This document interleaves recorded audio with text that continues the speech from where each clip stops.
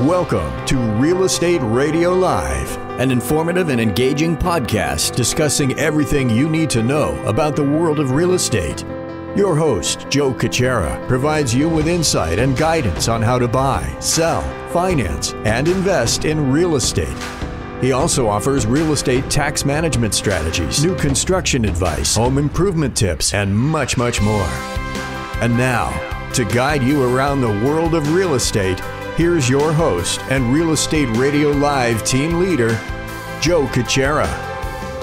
Welcome in, Joe Cucchiara with Real Estate Radio Live. Thank you for those that continue to tune in to the show.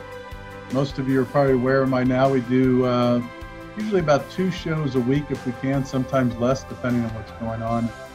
We no longer have that fun little great studio we used to have where we'd have Jack and other guests in on a regular basis. That studio was kind of fun, but we've been sequestered like everybody else now. Here I am my desktop. But I guess we got Jack Russo in today. We're going to be talking about how how real estate is going to be affected by the new election and the new administration. We'll talk a little bit about that. But, I guess on one side, we should be grateful that we still have the ability to do this, right? You're in Florida, I'm in California, and we could still have these podcasts and still communicate.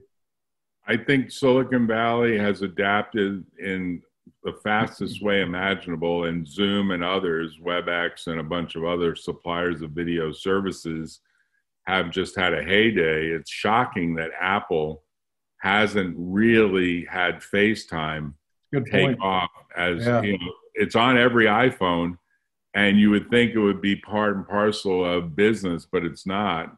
I think Zoom more or less owns the market. It's shocking to me that Apple hasn't tried to buy Zoom, or even, Microsoft is trying to use Teams with video to pursue Zoom, but Zoom pretty much has become the easy to use approach, and it works even for podcasting and webcasting and the rest. And when you record, it gives you that value. What's interesting, Jack, too, is, some of it's by the design, some of it's by luck, as you know, you've been in business so long. But what's interesting to me now is Zoom is almost like what people used to refer to as, I'm going to go Xerox a copy. My point is, I don't care if you're using Teams or what, don't you find that everybody says we had a Zoom meeting, whether it was Zoom or not? Right. Whatever the carrier is, whatever the tool is, it's become Zoom, like Xerox, make a Xerox copy. Right. And they have to worry that Zoom could become generic from a trademark point of view, which has got to be worrisome to them, because they don't want that to happen. Their value is pretty much all the goodwill. Yeah. But getting to the topic at hand, I think that everyone has been imagining, well, maybe the best outcome for this election would have been a split outcome where essentially nothing can get done in Washington, D.C. That was a lot of what happened during the Obama administration, where essentially there was sort of a blocked situation in the Senate. But given really the fact that there's going to be a majority in both the House and the Senate as a result of these Georgia runoff elections, that's really the topic at hand, which is now there is the potential for a major liberal Democratic agenda. And of course, there's a radical left that's out there too, as we know, that's been pushing the Bernie Sanders socialism, extreme socialism. I mean, we already have a form of socialism in the United States, whether you call it Social Security or Medicaid or Medicare or a billion different federal programs that do absorb a lot of tax dollars. But I think the biggest thing to realize is, if you are a small business person or an entrepreneur and you believe in capitalism and you believe in hard work, you're going to see a lot more programs that go in the other direction. Right. And you're going to be feeling like, I must be paying for this somehow, because taxes have to go up to pay for these programs. There's no other way to balance other than the indirect way, which is print a lot of money and have a lot of inflation. So that's a bungalow. There's a lot that's going to go into. We could kind of piece it apart or kind of unpack it here. And you're right. I think we're going to see a lot of new changes because they have the majority, and they're going to make some adjustments. How it will reflect on real estate? I mean, as an industry, I know the National Association of Realtors is a really strong lobbying body. I didn't realize this until I, started some in-depth research several years ago, but the National Association of Realtors spends more money than the pharmaceutical industry on lobbying, which was a surprise to me. But I guess that's kind of part of this conversation is, regardless of the power, what do you think? I certainly have my thoughts. Where do you see some of the changes that may take place on the real estate landscape, I guess, whether it be residential or commercial? Well, you got to look at it as both residential and commercial, and then divide it federal versus state, and maybe even state versus county or local. But let's just keep it simple, 2 by 2. Yeah. And you could take each of those cells and you could say, okay, start with the federal changes that affect residential. So some examples that already are starting to play out, have been playing out for a while. You used to be able to deduct all of your interest payment, even if you had like a $3 million mortgage on your house, you would get all those interest payments. They kept lowering those numbers. They kept lowering them. They were like, we're going to look at what's a reasonably sized house. And I think at one point it was like, oh, the debt can be 1.5 million. Then that dropped to like 1.2. If I don't have the exact numbers. It dropped to 1.1. Yep. Yeah, 1.1. And then I think it dropped further even still, or it will drop further. So now it's at 750. Yeah. So part of it is tied to, hey, look, most of America can live in a house that doesn't cost 7 figures. Most of America doesn't live in California. You can't find a house in California for a typical 4-person family, 3-person family, 1 child, 2 children, a couple of dogs. You can't find that house for less than $1 million. I mean, I was going to say Palo Alto, cottages for, $3,000 a square foot, 1,000-foot cottage on a little postage stamp lot, $3 million, but walking distance to downtown Palo Alto, and there's not much going on in downtown Palo Alto. So as much as you want to talk about walking distance, everything's more or less closed. Not everything, but a lot of things are. And I mentioned this to a colleague recently, that the Walgreens drugstore that's been in Palo Alto for 50, 60, 70 years closed. Wow. It was shocking. Wow. Like, how does that happen? So then you could step into the next box, which is residential on the state side of things. And you're starting to see some stuff like Proposition 19, which says that, hey, when you sell your house or you give your house to your kids, there's going to be a step up in basis unless you do some really smart things before February 15 or so. There's going to be prejudice to that very, very low assessed value, like my next door neighbor has. He has an assessed value in Portola Valley for my property in Portola Valley that's currently now rented because I'm here in Florida. But he bought his place 50 years ago. I think the assessed value is under 200,000. The property is probably a $10 million property. So unless he takes steps to put that property into either an LLC or into a trust that's an irrevocable trust, so title actually is transferred, or the LLC is an irrevocable LLC. If it's just in a standard living will revocable trust, it doesn't do it. So he's got to take some steps, or else his kids will be paying property taxes that are like 50 times higher. Yeah. I mean, literally 50 times higher. So if his property taxes right now might be, $500, his kids might pay property taxes of like $25,000. Think about that. That's over. Yeah, it'll be an interesting move. The other piece of the limitations they put on, as you were talking about the mortgage allowance for interest deductions. Now, maximum loan amount of $750,000. but they also capped out your property tax at 10,000. So along the same lines, as you know, if you had, a $20,000 property tax bill, you used to have the ability to write that 100% off, but now they max out at 10 grand. Right. So you've got a lot of things that are putting pressure on the true cost of home ownership. You could say there was a lot of incentives to buy a home. It was like a savings bank.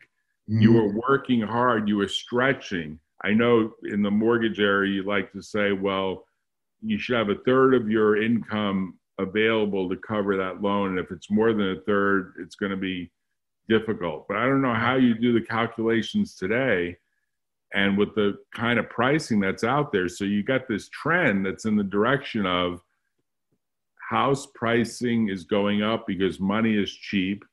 You can get a loan for 3%. Some people say maybe you get a loan for even in the twos. You can, I don't know how you get to that number, but there are people that are saying that. So it seems like the monthly cost is cheaper, but the housing prices have gone up. Right. And if those interest rates change, they're typically variable rates to start with. If they change, then people may find out, the true cost when you're done paying the property taxes and the maintenance and the this and the that and the other thing, the insurance and so on.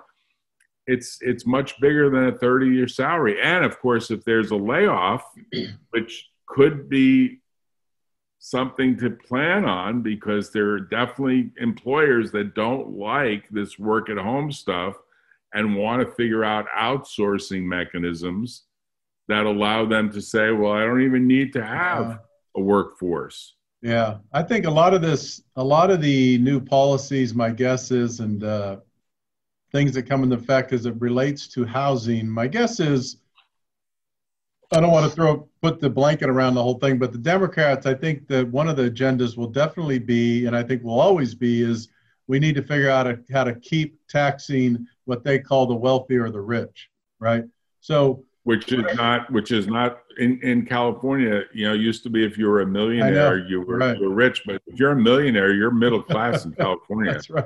I think I would even go so far as to say if you're a 10 millionaire, you're not exactly an upper class. I know that could be disputed, but I'm saying today, it's not like my dad's era when he said, if only I were a millionaire. There used to be a TV program saying, make me a millionaire, stuff like that. Like that was the great end all be all.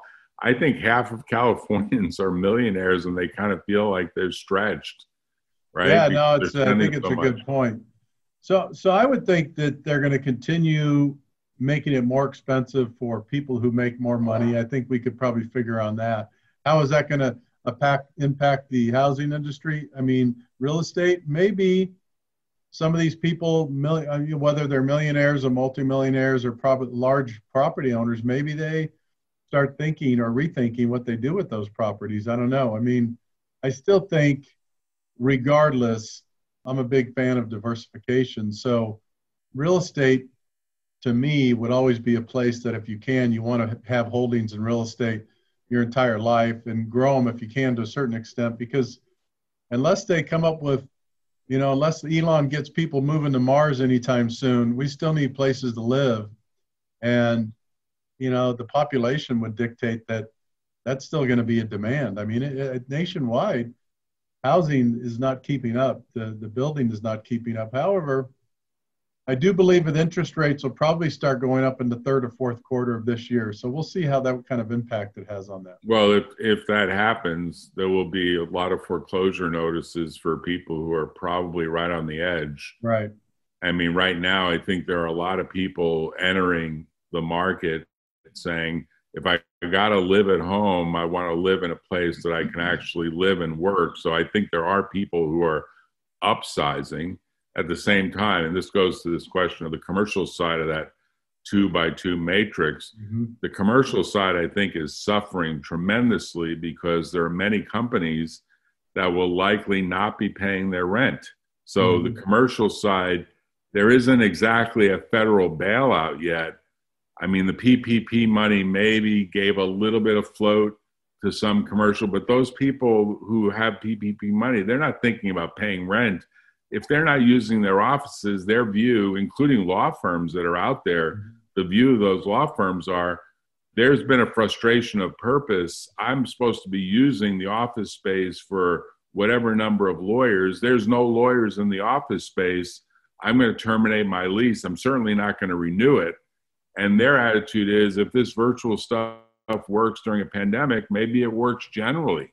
Now, maybe Regis does a lot better, and WeWork to some degree, the new rendition of WeWork, the new version of it that has new management, maybe they actually take off with a more hotel-like approach to meetings and the like. But I don't think you see law firms signing up to 10, 20-year leases anymore. Yeah. I think these days a 5-year lease is considered a long lease. Yeah. I think law firms in particular that have a lot of knowledge workers that can work anywhere, I think they're going to go, law firms, accountants, all the rest are going to go in a different direction. So we're going to see, if there's no federal bailout, there's going to be a lot of office buildings. They're going to have to figure out a new strategy for what happens to those buildings, because they'll be mostly empty. I don't know whether they can convert easily into housing. I think most office buildings can't. I mean, you can obviously convert a hotel. You can convert a hotel, like there's a lot of hotels that aren't doing too well. You can convert that housing. Wouldn't you also say, what I'm following, I know you and I are both exchanging emails on a regular basis, is we're keeping an eye on the mass exit of these companies. And the latest one, if I'm not mistaken, was Charles Schwab, who, you know, I think if I'm not mistaken, they originated in San Francisco. They were amazing. Absolutely. Absolutely. Mr. Schwab lived in San Francisco, and he had an office building in San Francisco, and he believed totally in San Francisco. That guy, by the way, doesn't look his age. He's got the greatest colorist of his hair ever. I mean, but he moved to Texas. They moved the operation to Texas. And, you know, that's the last of the, I keep going back to this 2x2 quadrant, because I think it does set a structure up. But the stateside view for office buildings is not very helpful either, because fundamentally the way in which the state operates is they tax people that own those buildings on every last dime of net income. And so a lot of those office buildings get moved into entities outside California to try to avoid the tax. Now, whether that works or not might be an open question, but fundamentally the owners of real estate are going to start to question, what is the net return on a piece of office building property? If it's not renting very well, if it still has all the high maintenance costs, if it still has all the insurance and other carrying costs, and if particularly interest rates go up, because most commercial loans don't go for the full duration of the debt. It's like 5 years seems to be the standard. And so that interest rate climb will impact those owners. And they'll be saying, this is not a good investment anymore. And so that money starts moving out. And usually with that money, the owners move out too. It's like the Elon Musk story. Why should I be in California? I can be anywhere. I have my own plane. I have offices. I can have offices in Texas. I can have offices in Nevada. Those are both tax-free states. He's not exactly a fan of California. He sold all of his residential real estate. My guess is he will relocate for sure to a tax-free state. I mean, his agenda is to get to Mars. He's not even talking about staying on planet Earth. Let's not even talk about any given state, or even the United States, or even the North American continent for that matter. Well, so, I think the other piece here is if we fold in the demographics of the new workforce, let's face it, Jack, you know, the millennials and even the younger group that are coming behind the millennials are my children. And the younger group that are coming behind the millennials, don't you have to also think about office space and is less important to them? You can remember our age, you know, office space was important. You know, having people to your office and inviting them into your office. And, you know, that was kind of a symbol of what you did and what you stood for and what your business was for. But wouldn't you also agree that the younger generation, they could care less really, right? Yeah, the younger generation wants to operate with an iPad and a smartphone, Yeah, and right, maybe a keyboard if it's not too big. Like right. they think a laptop is too big. I mean, they look at it like, I got to carry that around. I mean, they want to be extremely light. They cherish experiences Mm-hmm. more than property. They don't Yep. even want a car. They Yep. like this Uber model. They like look, it is true that if you evaluate a car on the number of miles you drive it, it tends to cost way beyond what the Uber cost would be if you really looked at the number of miles Yeah. you drive, because Right. it's sitting in the garage or sitting in your driveway for a lot of the time waiting for service. It's very convenient, but fundamentally there's a lot. I mean, I know I've re-registered a bunch of cars here in Florida. It's a pain. There's a lot of paperwork. There's a lot of hassle. There's a lot of forms. And it is the kind of thing where every year you have to pay the piper. So if you really look at the real per mile cost, it's not that cheap. So my daughter or daughters are a good example. And I know people like them where initially it becomes, do I really need to get a driver's license? And then eventually it becomes, I got to get a driver's license because, I got to, go somewhere on a regular basis to a job. Right. But I think a lot of people, it's a little bit like living in Manhattan. People don't think about having cars in Manhattan. They know they can't get parking.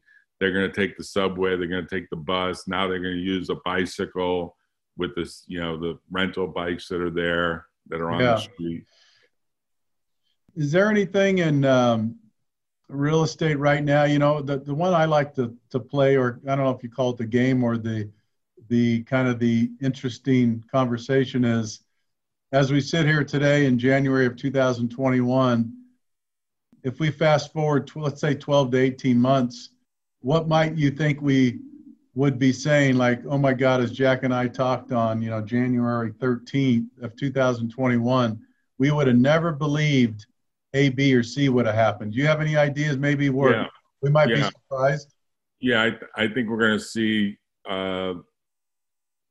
beyond Elon Musk, who I think is more or less signaled, I think we're going to see 10 to 20 major leaders of businesses in California move out of the state and say how happy they are to have moved out of the state for whatever variety of reasons they might list, like, value of reduction of taxes, real estate pricing differences, regulation, challenging issues with employees versus contractors, no help from Sacramento, no sense that anything is going to rescue their business, no need to have their business. They're going to go down a whole list, and we're going to say, wow, we kind of predicted that, but we didn't predict it as fast and furious as it may occur. That I think is on the very, very likely agenda. And with that, a sense that Sacramento is tone deaf to a fire that is burning almost out of control, where when Charles Schwab left, they should have begged him to maybe stay mostly, stay partly, do something symbolically, like begged him to stay, like done a special opportunity zone, like done something. I mean, this whole area of opportunity zones, I would have thought Charles Schwab could have finessed it and said, well, we're going to move to an opportunity zone, and it's not quite in San Francisco, but it's located, in Oakland. And we're going to rehabilitate part of Oakland by putting up a new office building and spurring some residential stuff in the broken down parts of Oakland, or even the broken down parts of San Francisco. I think it's sad. And again, this is just my opinion, and I'll state, I'll say this, but I think the politicians, Gavin Newsom all the way down, the sad part for them, for the most part, the sad thing, they've become so galvanized thinking that California would never suffer. Silicon Valley's the, Teflon Tom or whatever you want to call it. Nothing's ever going to happen. People love this place. And I think I don't know if it's delusional thinking. I don't know if it's hopeful thinking, or I think you're right. What's sad is that I don't see them fighting for these businesses when they leave. No, because they think somehow there's an endless chain of startups that are going to replace Right. them. And it's just not. I mean, that's the second observation I'll make. I think we're going to see some major venture capital firms leave for either Nevada or Texas or some other non-tax state. They might have a little office the way in which, say, Texas Pacific has had an office for a long time in Portola Valley, and they don't get taxed by California because their principal operations are in Texas. But generally speaking, I think we're going to see a lot of what would be viewed as the instigators of new investment say, we're done with California. We might have a small office there, but our principal offices have moved. We've had most of our people move. And we're doing this deal flow by video conference. And we're using virtual presence techniques to get deals done, which historically we always wanted to look the founder eye to eye. We've got AI software that will be paying attention to their body language and tell us whether they're telling the truth or not. And whether they're authentic or not. So I think we're going to see that as a second wave behind this. And then the third wave that I think is really going to be sort of the third strike is startups themselves. And I've already seen this happen this year, and we're only 13 days into this year. Startups saying, we want you as our lawyer, but we're telling you right now, we're not going to put our principal operations in Silicon Valley. We want you to form a Delaware corporation, but we're telling you right now, we don't want any sort of filings associated with doing business in California because we're putting our office in, and then pick a state, Florida, Texas, pick a non-tax state. And then they're saying, and we really are going to locate our CEO and whatnot there, and it's going to be a virtual company, and there's no footprint in California. We may use Zoom, we may use Microsoft 365, Teams, and the rest, but there's nothing of our equipment and our personnel in California. We're going to find talent outside California. And I'll tell you, when that starts to get to a certain tipping point, there will be people saying the normal cycle of flow of new business generation in California has now been disrupted. And when that really takes off, people are going to say, wow, this is going to have a huge negative long-term effect. Even on places like Stanford University. There's a feedback loop. Right. I did a show, I think it was a week or so ago, maybe it was right before the end of the year, and I kind of focused on the year end and what might have projections into 2021. And my guess and my estimate is that California, Silicon Valley, whatever you want to call it, won't wake up until one of the big three threaten to move. And I call the big three Apple, Facebook, or Google. I think because they occupy millions and millions of square feet here, my guess is, and maybe not, maybe they'll never move, but I would think if you hear the rumblings of one of those three thinking about moving their operations or most of them out of this state, if that didn't get a wake-up call. Anyway, my point is, what's your thought? Maybe if one of those big three made that announcement, you wonder if that would get the attention of the politicians. Well, Apple just finished this $4 billion campus, so it's hard to imagine them being in the equation. And Tim Cook has been a Californian for quite a while, although I think he started as a Texan and worked for Compaq Computers. So I would put Apple at the bottom of the list. I guess I would say if you think of the FANG companies, F-A-N-G, as Facebook, Apple, Netflix, I'd say Netflix would be the one that I would say of the FANG. Google would probably be last because Google thinks that the talent is all from around Stanford and Berkeley and it's all AI and you can't get the people. But I would say Netflix could probably up and move tomorrow and have all the servers running out of Nevada and Texas and none of them in California.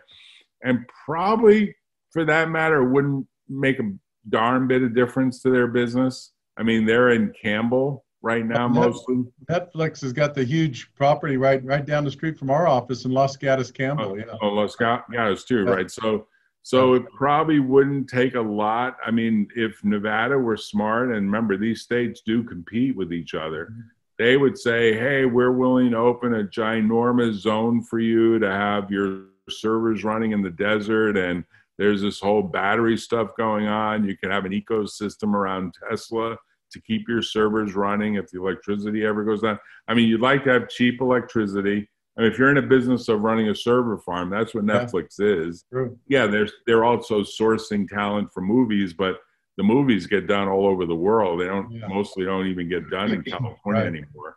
Yeah. So fundamentally, you're basically a server farm business and distribution and marketing, and it's all online. It's still all online. And most of the growth, by the way, is in Europe. I think they've saturated the U.S. market. I think it's hard for them to get more U.S. customers. They've got all the U.S. customers they can ever expect to have. Now the growth is all overseas. Well, as we wrap up, we just got a couple minutes left. My parting suggestions would be for those who are listening about real estate. You got a pretty good dose of what we think the future is going to hold and some of the things that could change the landscape of real estate. Take advantage of the low rates right now. The cost of money have never been low, so I would say jump on that right away. If you're looking to buy investment property, I would run so far away from California, it wouldn't be funny. I would not even consider that. Well, unless it's such a fabulous. I mean, there are occasionally fabulous deals that I haven't seen them, but if you had like a super like I would think, for example, if you could find an apartment building in Palo Alto that's walking distance to the campus of Stanford, it's probably always going to be rented. It's probably always going to have good tenants. It's probably always going to cash flow out. I mean, those apartments, as we know, were paying like the equivalent of 2% return on capital. Because people wanted to basically pluck their money in, including many foreigners. They were viewed as very safe, bond-like investments. But I think we will see some of those go into distress based on people owning them that can't make any increase in the interest rates. And there may be opportunities. But by and large, I would agree with you that if you're going to be taxed soon at 20%, it's certainly going to go up from 13.3, probably to 16.6, and then to 20, and maybe eventually 25. And the federal side will eventually go up as well, is pretty much a guarantee. So once taxes collectively get above 50%, people start to question, why are they in that particular geographic area if they could save half that tax by being one or two states over? Yeah, the last thing I'll say, and then Jack, tell me what your thoughts. So the last thing I'll say is I would stay away from or be cautious of buying any real estate in highly dense, saturated areas like downtown San Francisco, New York. Now, where I think that where most people are flocking to and that'll continue to be popular is areas near downtowns that are kind of quaint downtowns, Palo Alto, Saratoga, Los Gatos, Willow Glen. Those I think will continue popular, but I would say that be careful of moving into and near really, really busy cities still. I'm not sure if we've seen the last of what's going to be happening to some of these major downtown cities. Yeah, I think the cities are viewed as just highly risky from a pandemic point of view. And if we get a second or third or fourth wave or variant, the cities are going to be viewed as not the place to be hibernating or quarantining. And there are a lot of people that have said, for example, Stinson Beach, which is literally less than 25 miles from downtown San Francisco, but it seems almost like another world because you have to go through this zigzaggy approach along Highway 1 to get to Stinson Beach. It's not the easiest place to get to once you get over the Golden Gate Bridge. There's a lack of inventory there. Most people are just holding because it's almost viewed as a safe haven because it's not that dense. Right. And yet it is close enough. You can literally ride a bike if you're willing to put in the mileage. You can ride a bike, and certainly you can ride an electric bike from Stinson to San Francisco. And people like the idea of occasionally visiting a city the way, say, the suburbs outside New York City are like that. All the suburbs of Connecticut and Yonkers and White Plains, and to be just a train ride away or a bike ride away for that matter. Yeah. People like that, but to live actually in the city and deal with all of the nastiness that comes with density, I think people are waking up to it's a health risk. Yeah. It's just too much of a health risk. Right. I agree with you. It is.